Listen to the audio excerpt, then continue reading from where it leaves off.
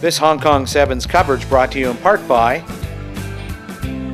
Cathay Pacific with lie flat beds,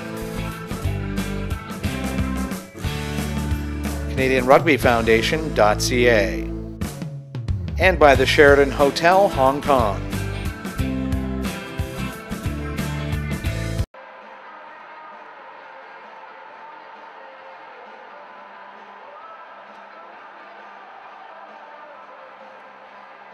What a great result against this Tonga side. I mean, you guys did it all. You were at the breakdowns, you were playing wide open rugby. Must be really pleased with the way you won. Yeah, you know, it was an awesome display by the boys. We were focusing really hard on our defense this week, and I think it paid off.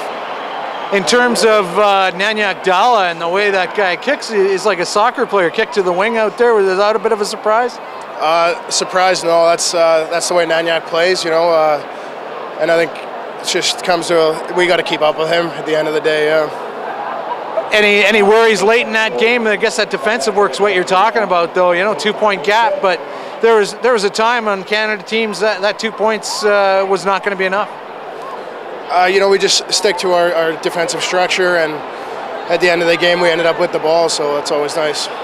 Talk to me a bit about Tyson DeGoody getting his first start. He didn't look out of place out there.